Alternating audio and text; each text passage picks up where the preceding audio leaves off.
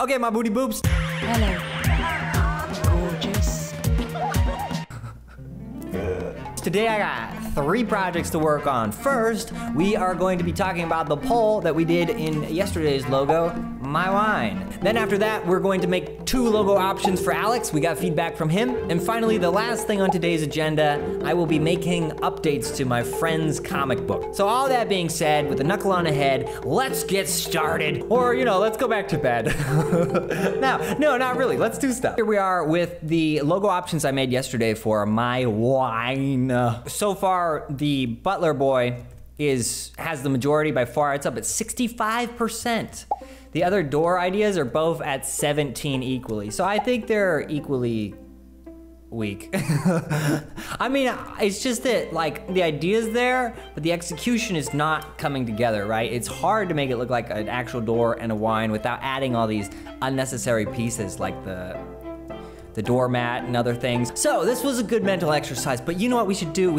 Let's just kill it. Let's just forget about it. If you guys have done this one before, I would love to see what you guys did for this one, My Wine. Oh, email it to me. Okay, that'd be good. So we will consider Tuxedo Boy as the winner for My Wine logo challenge. Triple snaps, double snaps. Oh, also, leave a like on the video if you've never ever worn a tuxedo in your life. I have not. They actually asked me to be the next James Bond, but I turned them down. I thought making design stuff was cooler. Big mistake, big mistake. My turtle doves. Let's hop into the project for Alex. So far, TV Headbird has 43% of the vote, which was, I think, very helpful. And now we have feedback from Alex, and he liked the TV Headbird boy and the hatchet with the reel. He did give one comment about the bird head boy. If we can make the TV look a little bit more like a modern TV, that would be appreciative. And then the second idea he came up with, which I thought was super clever, on the reel, instead of hacking into the reel, it should be cutting the film as it comes out. Because he really likes editing video, and I think that makes a lot more sense. At one point also was that in his adventures through the woods as a woodsman, he didn't really use a hatchet. He's more of a machete. So if we could change it to that, that would be good. I also sent him a number of Inspo Picks. These are the ones I sent. I thought this kind of natural line work idea would lend itself really well to kind of the idea of nature, and it might come across as a little bit more artsy, because I think what he does is actually extremely artistic. So he seemed to like that. And then he sent me this for a little bit more inspo and some cool colors to use. So we're gonna work off that and that idea, and that's what we're gonna go with. So let's get started on this logo and see what we can come up with. Okay, Lego my ego, don't step on a Lego. Let's get started. What's up, homies? Okay, so this is actually a really interesting technique, and I use both Photoshop and Illustrator. What I do in Photoshop is I import my sketches, of course. You can do this with, I use an app called Cam Scanner. It's really cool. If you've been here, you know I use it. Actually, some design champions recommended it to me, so thank you guys. So what I'm doing is I'm actually taking a brush and I'm coloring over I'm just coloring in the whole thing. And I actually just changed the feet position because I didn't like the foot position there. But it's very simple. After I got the whole thing colored in, what you could do is you could mask out. I'm just erasing because I'm a lazy boy. But what you should do is mask out the lines. So what this will leave you is filled in space, but with lines, see-through lines. So when you put it on a dark background, all the lines will be dark, basically. And that's what we're going for. And I'm doing this with a brush freehand on my Wacom tablet because I didn't want to start in Illustrator because then all my pen lines would be pretty straight, and we're looking for something a lot more organic than that. So I got Alex's Inspo board image, and I grabbed some colors from there, and now once the image was on the dark color, I could really see, okay, what lines need help.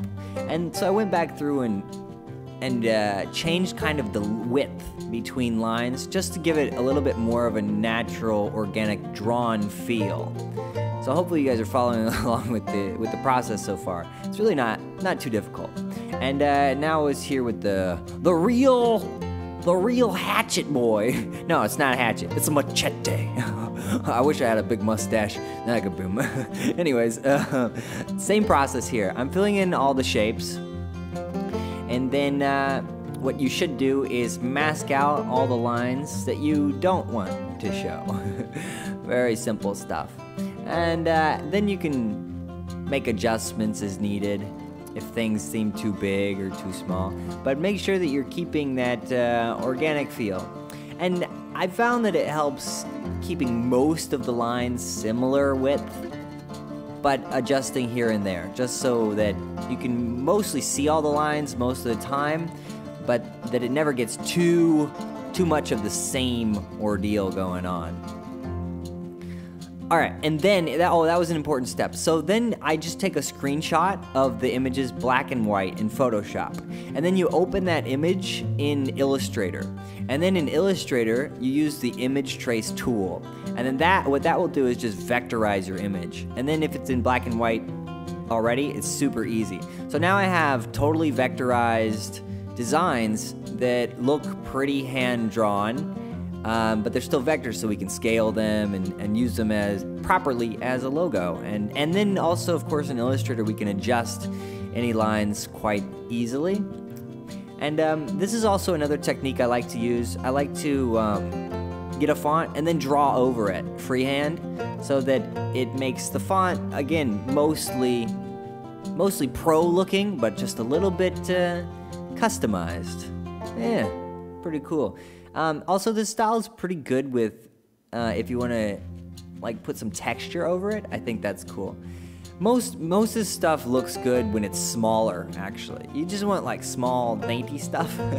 So here were the options that I came up with. I'm a real boy, like Pinocchio, and Fly Away Boy. So let me know in the poll right now, which one's your fave?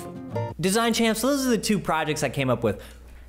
I really like that style, but I actually think I might have to make just an outline version, but that wouldn't be a big change. So we'll see how it goes. And also, if you have some ideas for the logos, you could leave them in the comments, and probably both me and Alex will read them. See if we can steal your guys' ideas. Okay, Panda Express, before we hop into the third and final comic book project, let's start our discussion time. Yesterday, I asked you, what do you guys do to get more creative? Up Cody says, a great way to generate new ideas is to take inspiration from outside of your creative field. So he says if he was making a movie, he'd take inspiration from books, graphic design, and music. And this was a really great idea. A lot of people echoed on taking idea from different mediums. Julie Stone says, giving myself constraints when starting a project has done a lot to help my creativity while working on the project. I feel like for some reason when you work within a box, you could explode the box a little bit easier. Taylor Edwards gives some advice in a really practical sense. He says, I find logos in the real world and then I take a picture of it. Once I get home, I recreate the logo in my own way. Thank you so much for your comments, Awesome Possum. I'm really learning a lot from the ideas you guys are giving. That leads me to the question of the day, and today's the real Wednesday. I got it, guys. I got it. Don't worry about me. I'm mentally okay, maybe. I would love to know, what are you most excited about? Do you have any creative projects you're working on, or aspects that are coming up in your design career that really get you fired up? So let me know in the comments below. Thanks, chicos and chicas. Okay, my band of design champs, here's a comic book that my friend produced. This was the first issue, so I'm updating one of the pages for the second issue. Basically what I did on the first one was this cover page. I made custom, the empties is custom typography for me, and then this is my design as well. The other pages I worked on were these back two ones. This is a special thank you page to the supporters. So, but right now I'm updating this page right here. Kristen had a really clever idea of making like a diner menu be the credits page. So we have like appetizers, story by Kristen, main dishes, art by Eli Powell, etc. So I'm just going through and updating all of the things for Kristen for this second issue. If you're into comic books and you want to check out more about the MTs, I will leave a link in the description below. Yeah. Tomorrow there will be an episode of You Guys Rule. I'm gonna find a couple projects to utterly annihilate. So come back for that if you want in on the destruction. Okay, thank you guys so much for being here. I really appreciate it. Let me know about the logos and let me know what you're most creatively excited for. I said that wrong. By the way, you look very nice today. Oh, okay, that was embarrassing. I'm sorry I embarrassed you. I will see you later, alligator, and stay awesome, possum. And don't forget, work on those snaps. Bye, guys.